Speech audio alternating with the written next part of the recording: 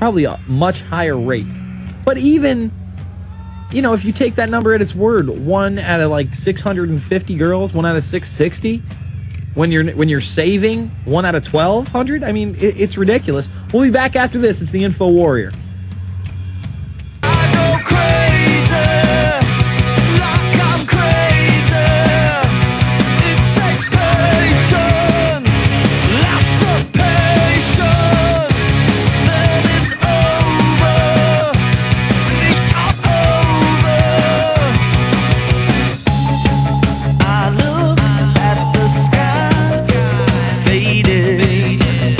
All right, we are back. There were several cases of paralysis. One had Bell's palsy, which paralyzes the face. One had hemispheris, which paralyzes or severely weakens half the body. Can you imagine half your body is paralyzed? What a nightmare. A serious nightmare. 2 experienced hypoesthesia, in which the sufferer loses much of the sense of touch. And 1 had Guillain-Barré syndrome, which paralyzes the legs. How about count me out for all that? What if it was just my face? Then I couldn't spew my Johnny nonsense on the air and have a radio career. If I didn't have the legs, how would I be able to walk out of here? I'd be a very bitter guy without my legs, I'll tell you that right now. Or half of my body paralyzed. So go ahead, take the HPV vaccine. All's great. Give it to your kids. They only have their whole lives ahead of them if you don't give it to them. All right, let's go to Steve in New York. Steve, you're on the line, sir. Hey, Jason. How's it going? All right, man. What's up? I was calling in, actually, to talk about the city year. I was going to tell you you were basically not telling the truth about it, and then I went to the website because I ended up helping out a couple of years ago. City year build a whatchamacallit, a home? A rec center? It was a rec center. We were Yeah. And I went to the website, and then you realize it's totally federal. It's centrally organized. Yeah, no, they changed it, dude. Listen, AmeriCorps is the one that got all the funding through the Give Act. Okay, right now through AmeriCorps, they're building up this. I'm sure City Year initially is a good program. They make it out to look like it's a good program. All right. They listen, I'm all for helping inner city youth. I'm all for volunteering time. But when they make it about a uniform, they have a mass movement. They're making it a holiday on 9/11 for national civil service. And City Year is going to be their main AmeriCorps group. This is indoctrinating the youth. This is training them to have this identity for one worldism. Okay. You listen to the girl. The girl talks about it. She's shedding her individual skin and she's adopting her universal skin for a one world, better world.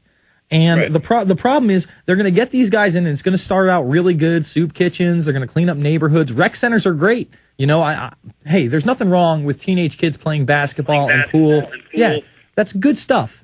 You know what I mean? But then it's going to change. It's going to turn into this UK-style snooping society where they're pledging with the police officers and they're reporting on terror and they're integrated with side programs, much like the Boy Scouts is being with the Explorers program.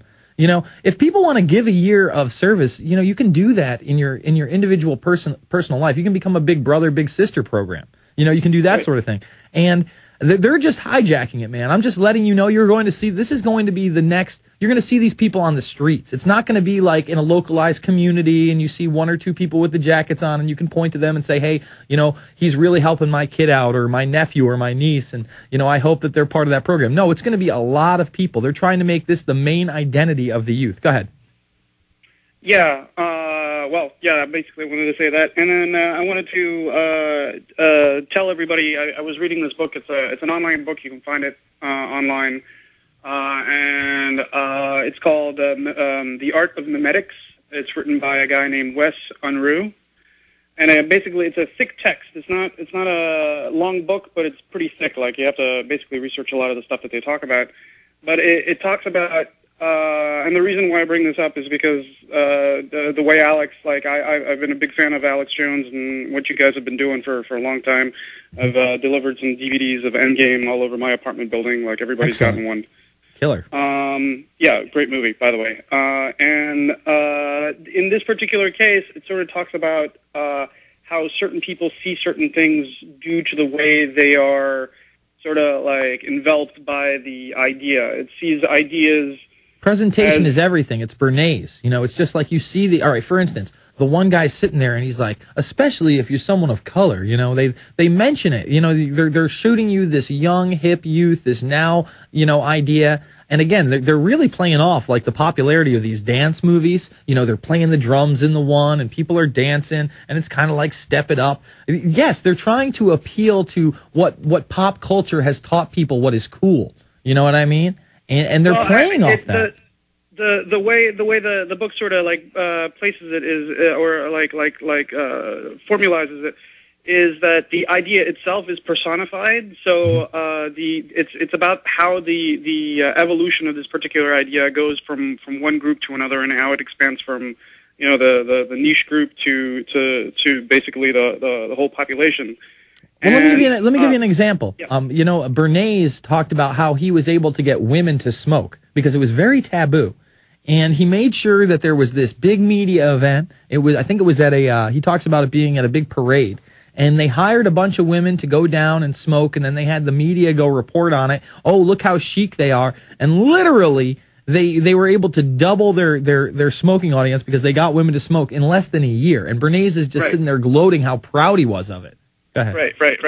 Right. And he was hooked up with, you know, his brother was, his brother was Freud, and like was able to sell his book here in the States and create a new form of a religion. What do you think of Adam Curtis and his movies? Have you seen any of his? What's he done? He's a British director. He does a couple movies for the BBC, but there's one called The Power of Nightmares, which specifically. Oh, I've seen The Power of Bernays. Nightmares. No, I've seen The Power of Nightmares. It's a 3-part series. It's actually rather excellent. It really breaks down where Al Qaeda comes from, what the term is, the Muslim Brotherhood, the funding. You know what? Yeah. Power of Nightmares, I don't think was the right one. It was called The Power of something. Hold on a second. Let me get the names. But anyway, he recently came out with a most recent film about the economy, or specifically what happened after World War II, what happened in Germany after World War II, and how England picked up on a lot of the same sort of memes, I guess, a lot of the same patterns. When Thatcher came in, she started trying to rule the country in a very similar way to the way Hitler ruled the country, and how the economic crisis was like everything that's happening now. We seem to be like playing the same story all over again. Yeah, repeating history as they destabilize certain parts of the world to create other amalgamated forces. In other words, trying to amalgamate Canada into the United States, into Mexico, into this North American Union. They have to gut our economies out first. I thank you for the call, my man. Let's go to Anti-Federalist in Georgia. Anti-Federalist, you're on the line. Hey, I wanted to give a shout-out to Georgia. There seems to be a lot of people that call in, man, so I'm glad to know there's a lot of people awake out here. Cool. And also, I wanted to get specific real quick about the experiments people were talking about earlier. Mm-hmm. The first one is the Zimbardo prison study, and there's plenty of information about that on the web. And also, the second one is the Stanley Milgram shock experiment. Okay. And on Pirate Bay, Mini Nova, or any of those torrent-type places, you can find the actual video footage of that, so I encourage people to go and watch that. And what would I do to get that? Because that is something I'm interested in. What would I have to just Google? Type in Stanley Milgram shock experiment. Actually, you can just go to Pirate Bay or Mini Nova, and you should be able to find the torrent for it. Or I can just actually have a copy of it if you want. If you can't find it, Well, if you want to, you can go to my myspace.com/Jason Bermas or the Infowarrior show. And just send me the link to the torrent, and I'll definitely pick it up and check it out. Because I've watched the Stanford experiment one years and years and years ago, and it was very, very, very informative and just surprising. But it really shows you how the human psyche can be, crushed and reshaped in this really ugly image of man with little to no effort. It doesn't take much for us to get into that mindset where we can abuse other people, or we think we're above other people, or we're in this group mentality. It's kind of scary. Absolutely, and as well, it was actually the prison study had to be ended early. I think they were going to go somewhere around on the order of 2 weeks, and they ended it, I think, 5 to 7 days into it, just because of the stress that it was causing to people, like you said. Yeah, it was getting really intense. I mean, they were really doing.